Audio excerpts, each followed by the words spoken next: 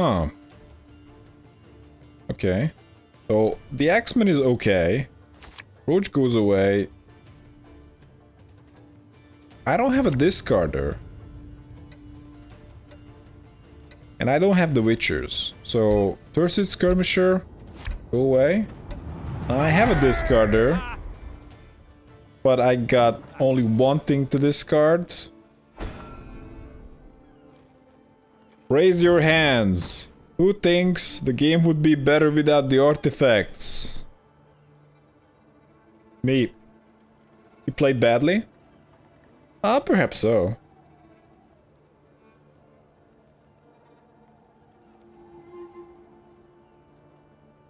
I think the artifacts alone, like obviously when they released the Homecoming and they had artifacts in it and they were so ridiculously poorly balanced that it's just like it was the reception to Homecoming was like seriously affected by that.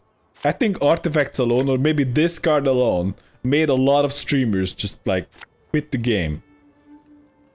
And even at this point, if you can play it and your opponent doesn't remove it, it's a really good card. So, because what artifact basically says, it's an invulnerable value generator. So, and immune cards are always cool.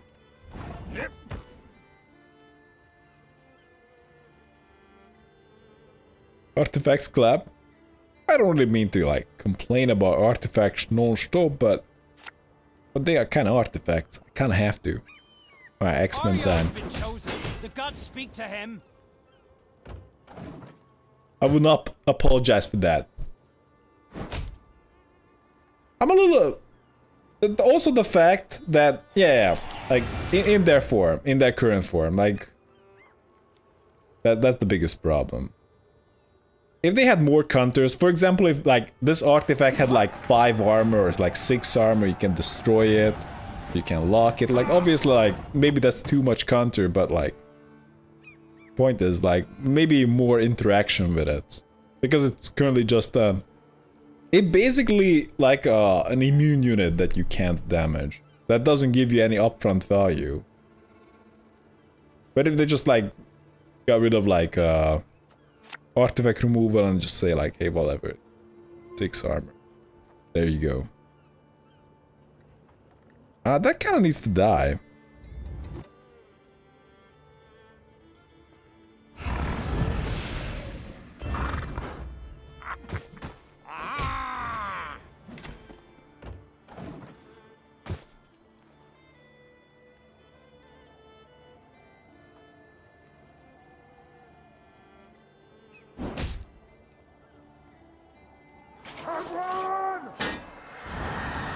Roll usurper and eat him.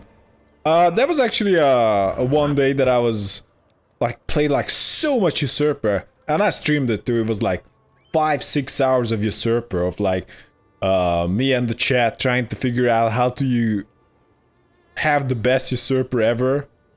And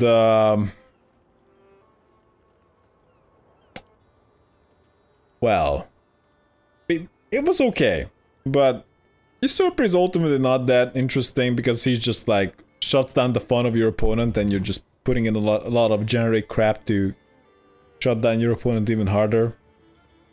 For example, like if we used usurper against like that immune monster guy, that we probably would have lost in that scenario.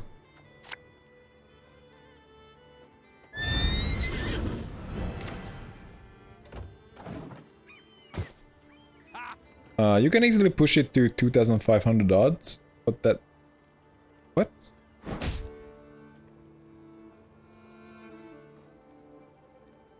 Death to the enemy!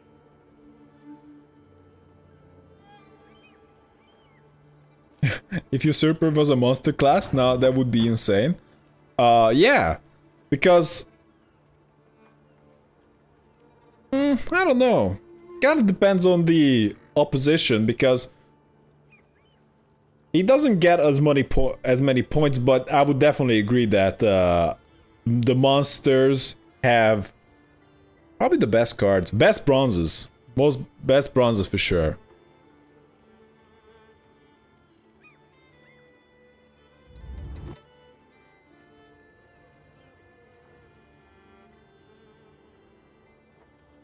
Wait. So I'm in the lead now. I can pass. This is tricky. That will force him to pass next turn.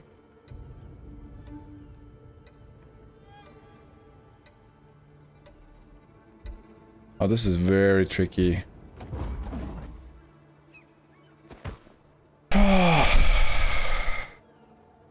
He's going down 2 cards, but like he's passing for sure. I'm not sure. He's putting in more cards up like that.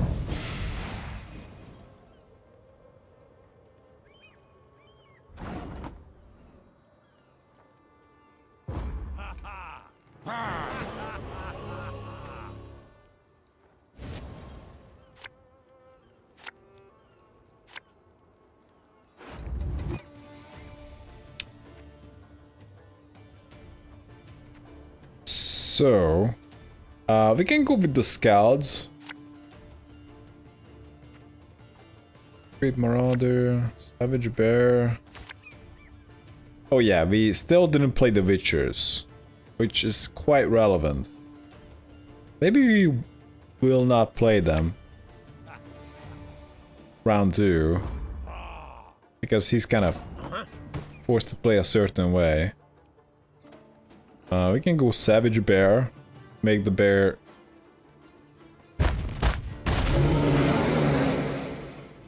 stronger. Let's pass.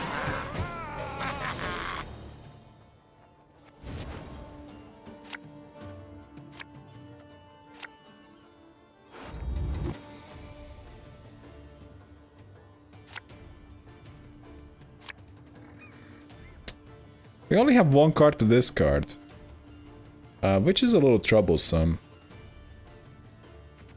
And we have to go first, so Ancient Marauder won't be terribly useful. Don't know about the Witchers.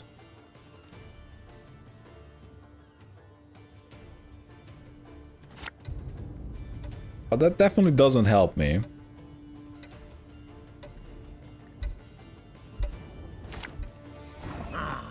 Okay.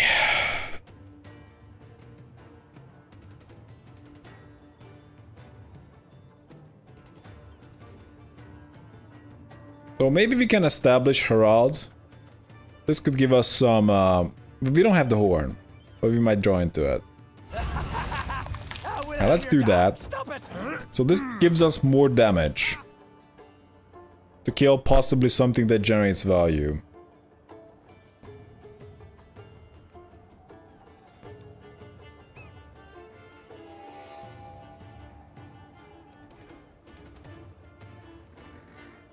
Usurper is still good. Usurper is okay.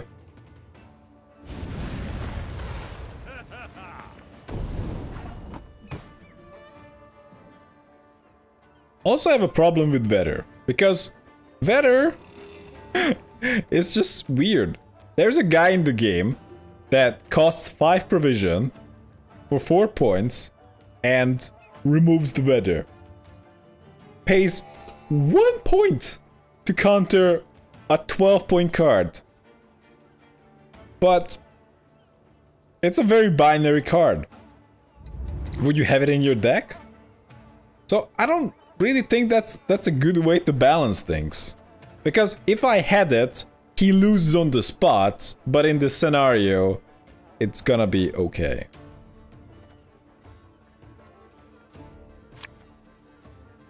And we probably need to play into it.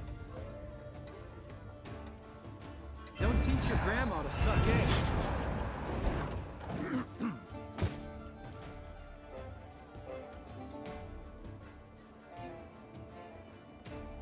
He probably has an Evelyn. Of course, he's gonna play Trebuchets if he has it.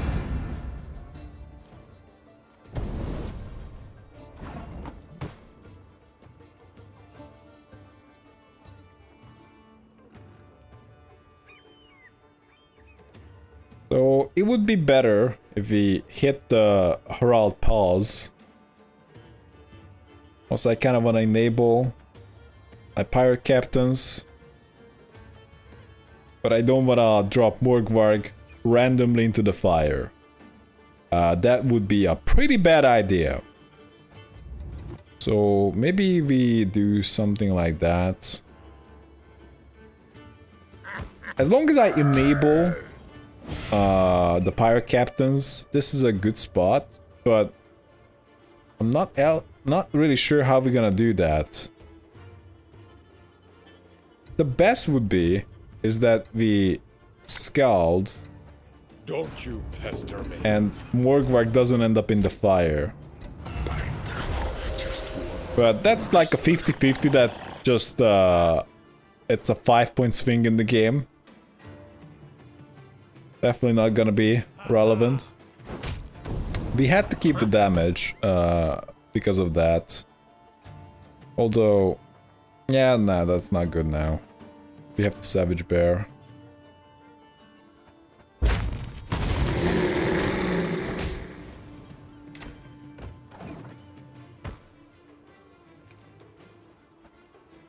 He just plays a copy and boosts it by 4.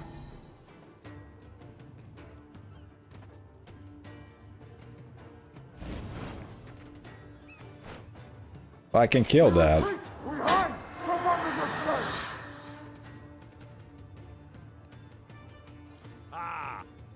Hang another guy.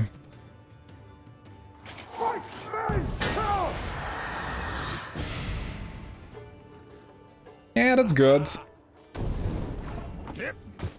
Unfortunately. But I can only kill one. Oh fuck, we can't even kill one.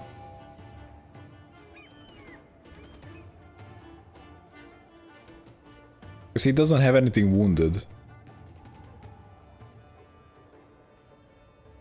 So I need to wound this.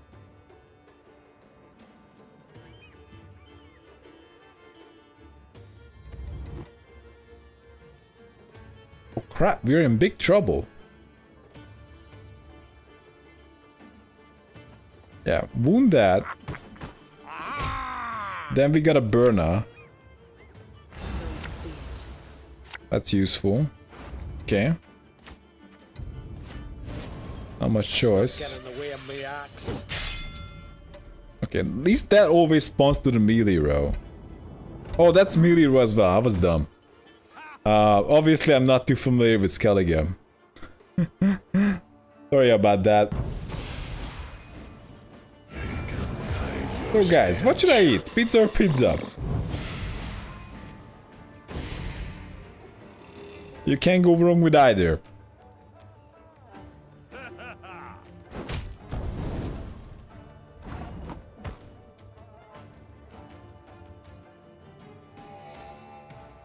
So...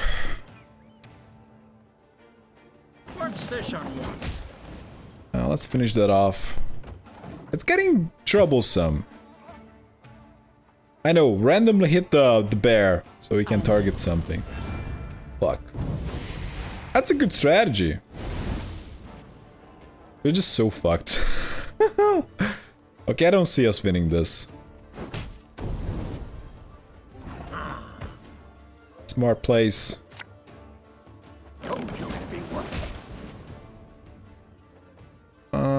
Fine.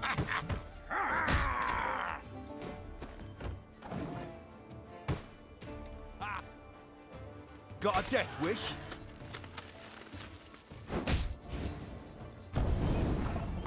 Yeah, it's a good strategy. I have to admit it. It worked out pretty well.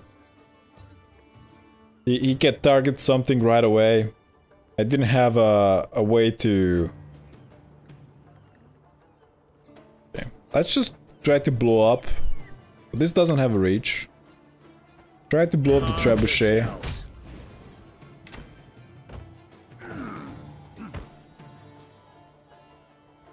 And setting the meteor on fire, that just already worked out. So, that was GG. Well done. Favorite cut of lamb? The shank. That Ragnarok was Ragnarok. Roog.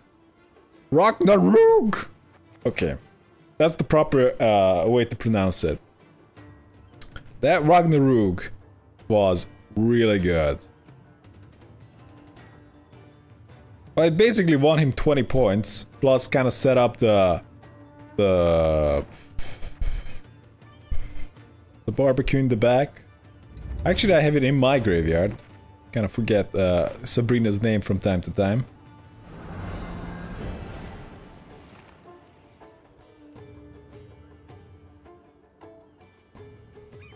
Well, I can only hit once, so might as well save it for a little bit later.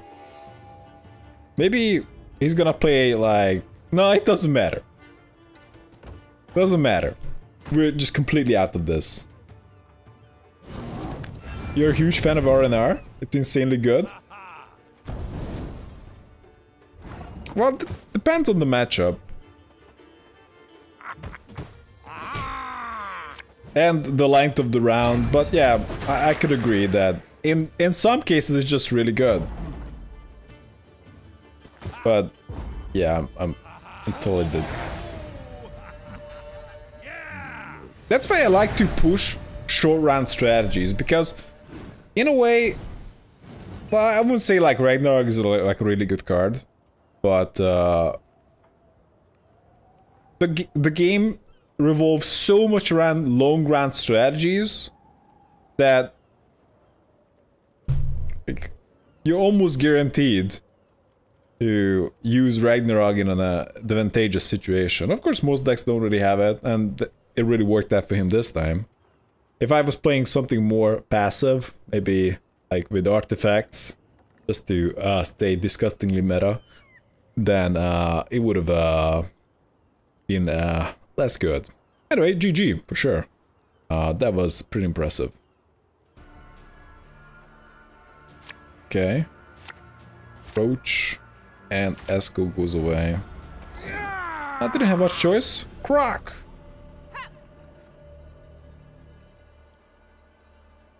What do you guys think about the state of removals? Are you guys happy with that? These hard counters, like how do you counter artifacts? You either have the removal or you don't. Nothing in between. Whether you either have the removal or you don't. Not necessarily nothing in between, but like it's kind of up to movers. Movers might give you a little bit of room, but realistically it's not too much. I can hit that a little bit.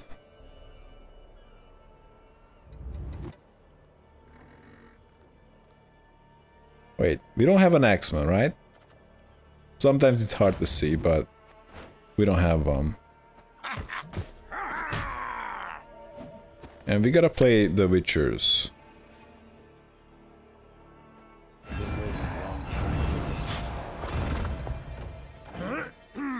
Roach! Hard counters are bullshit. After either you win or lose depending on your deck choice and what you draw. No skill involved. But the problem is, like, for example, like you play Ragnarok, you included it for 12 points, and you may get like 20 points from it. So big difference. But if your opponent has the counter to it, then he played something for 4 that costs him 5, but actually gives him 4 points and completely negates your card. It's huge. It's like game over. Why play anymore? Like that could literally what the card could say. They can have a 4-point card that says if you play it on a row with Weather, you win the game. That's what it can say. And that's exactly what it says usually. But nobody has it, obviously. Across the wide, somber sea, I will sail. Except if it's not the last round. Then it might not matter, but... But in the last round, they could just release the just replace the text, and you're just like, hey, you lose the game, easy peasy. I play R&R because nobody plays counters, not because I'm good at... What? I'm good at playing? Just made a good choice in deck selection? Well, you shouldn't need to apologize for that.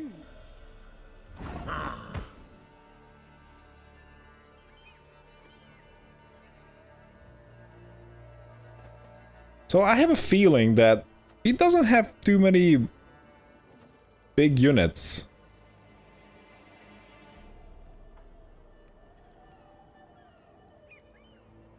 Do I need to shut that down?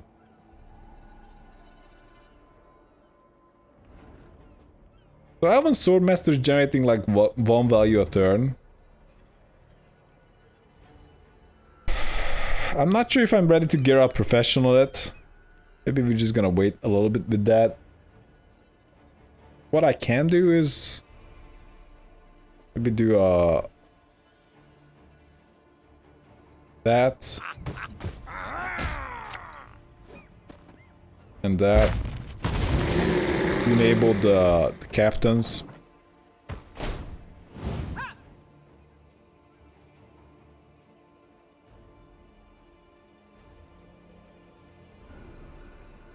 I just don't wanna use up my good cards needlessly. It's a little odd that he decided to hit the 4. Oh my god, this guy has nothing. Reach 2. Won't pay us in gold. Fine. Pay us in blood. We're killing it with pirate captains.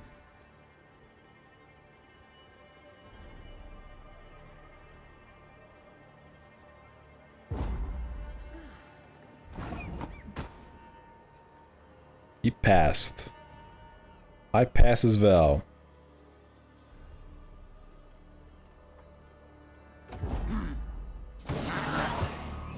You won the round!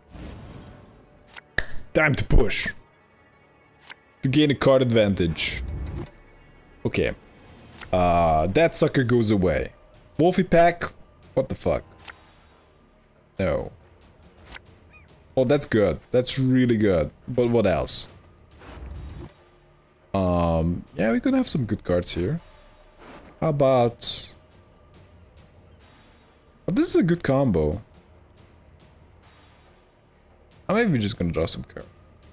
Yeah. So, we gotta keep it like this.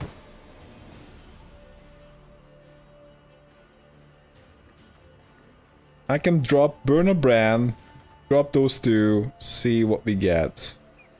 Or maybe... We can start with Demon Longship, then Burn a Brand, then maybe Demon Pirate Captain. We'll see. But this could enable that. And these are not particularly strong cards. So, we're gonna start with the ship. We are not gonna hit the ship with the leader.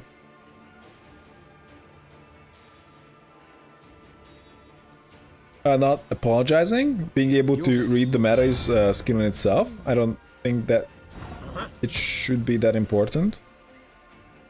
A skill should be outplaying the other, not getting lucky. I have a similar problem with luck mechanic. Binary, draw it, you win. Don't you lose. Bullshit. I don't have that big of a problem with lock. Mainly because the lock units tend to give up quite a lot of stat. You know, some cards are just really not worth locking, like the Thrive units. You can't really lock them to gain a lot of value. Well, it could be worth it, but like, locking them just feels bad. You want to kill them.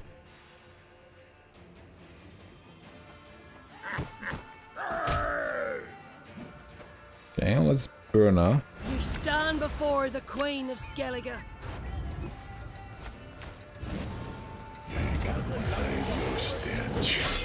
Oh, look at that! Who's losing a card? It's gotta be you! No, not! Holy crap. I totally misread that. Apparently it's not him. Well, I can technically pass. We're okay, but do I wanna... Well, I didn't see that coming.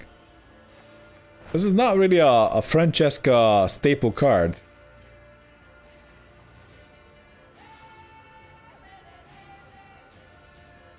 I suppose pushing for a card advantage is still pretty sensible.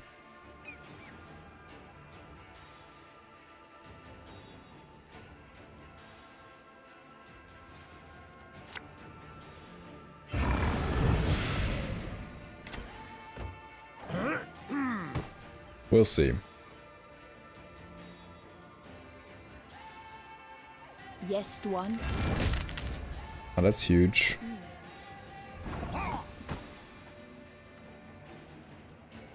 The gods are with us! Yeah! Punish her! There you go.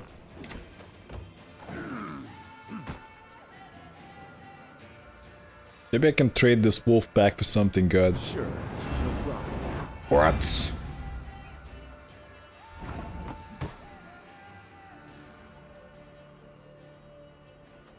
Well, I just tried to trade some trash cards.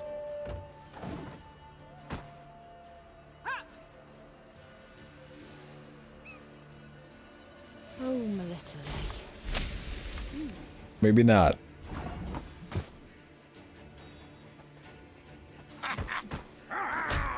Punch her. What's this on one? So we're gonna need the horn plus Swords I Herald. smile at, weapons laugh to scorn. Yeah, this is just bad. I won't be able to force him. The time he scorched everything, that hurt a lot. Only my feelings.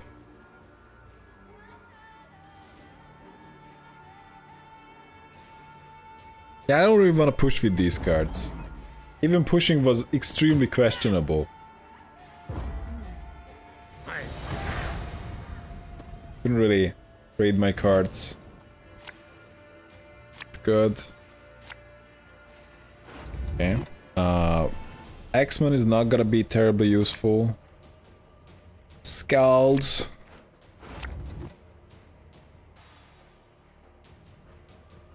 What a selection. Give me that. Give me the schoolboy. Not school, but actually skull.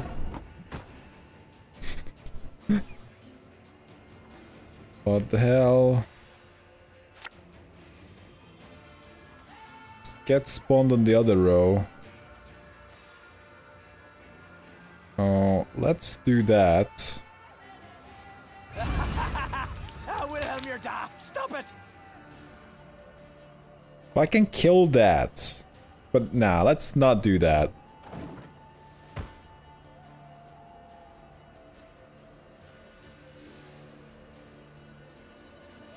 I play to compete with myself and I like math, like practicing it anyway, in an interesting way. Poker too, for the same reason. Holy crap. I'm not sure if you guys are aware. I used to play poker. I didn't, well, it was a pretty unpopular choice, I have to say, I made. People weren't really into that. This is it definitely has that feeling to it, like, oh my god, he's like a degenerate gambler. I don't know, gambling, well, it's kind of gambling a deck, but it was like 1% far from that. It had nothing to do with it. The only reason I actually started playing poker, although I wouldn't really recommend it right now, unless you're really into that, but I wasn't. The only reason I got into it, because for some reason I was influenced into it, but the reason why I kind of kept doing it a little bit is because I saw the math and I was kind of intrigued by the skills you needed to pick up.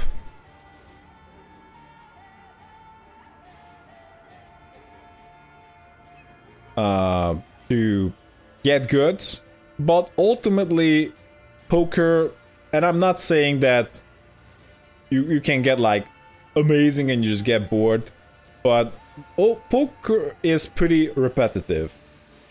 So, and there's definitely like more you can get better and better, but it's kind of a repetitive game. It's basically like figuring out the best strategy and executing it like a machine. And that's basically how you do it properly. And it's not really about like, oh yeah, this guy must be like metagaming me. I'm just gonna just like just change my ideal strategy, get him. But no, that's dumb. It's basically just having your strategy and just like executing it properly. You love poker, it's your favorite card game. Game of statistics and psychology. But I think it could be... I think people might be... overestimating the psychology part of it. It's really hard to know properly, because if you're playing it live, maybe that psychology and reading people and whatnot, that plays more of a role. But if you're playing it...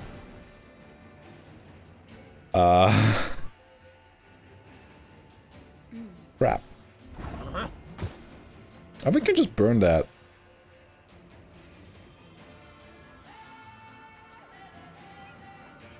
Last word.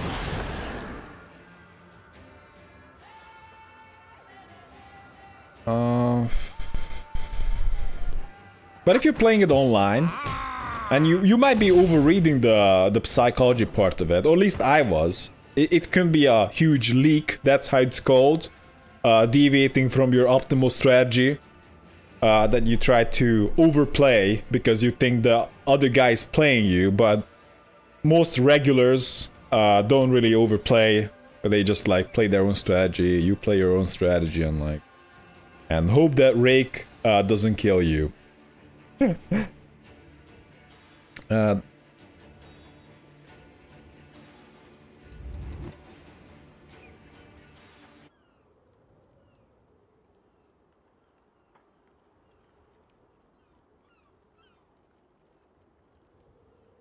Social psychology, aye? Poker requires the people you want to play with. That's what's fun.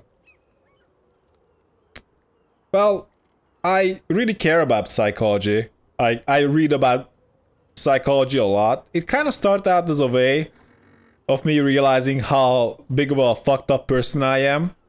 That's kind of like the early 20s. Then that's kind of where it started. I was struggling and I was like, fuck. Whatever guidance I got, it's just not enough. And I need more.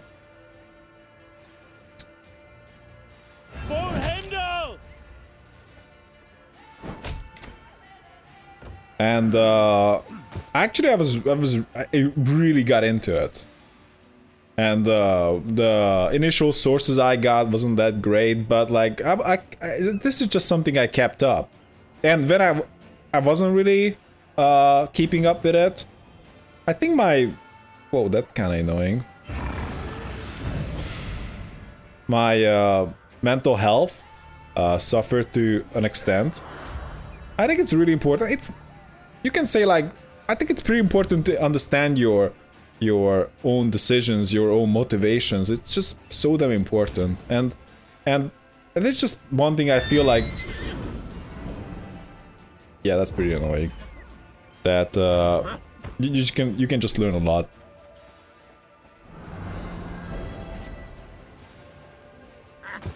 So if one thing that I could really well, change about the schooling system is that, you know, people should be more well, prepared for life, I suppose. But like psychology is just super important, I think. It's like a crucial part of mental health, which is just as important as physical health. But yeah, GG, Kingra. Replaying the well, actually it turned out that the Blue Dream was like a 12. Well done, GG.